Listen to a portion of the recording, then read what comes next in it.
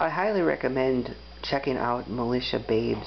It's a calendar made by the Michigan Militia. It's very cool. They have pictures of it on the web. I hope to buy it someday.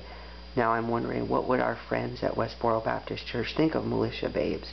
Obviously, they would be against them. They would say they are whoring themselves. They are against God. They're rebelling against God. They're not using their talents for God. They don't have a moral compass, or all these millions of things they say.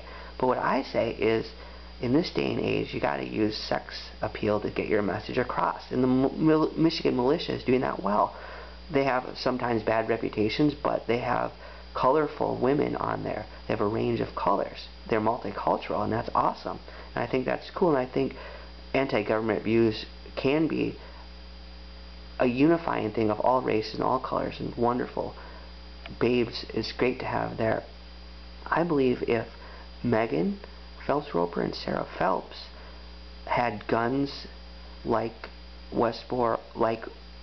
Militia Babes did to pose with, that would increase their sex appeal and make their message more attractive. More people would like to look at their message.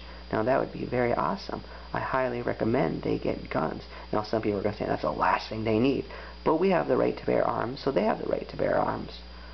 They know their picket signs are more powerful than any guns could ever be, so they don't use guns.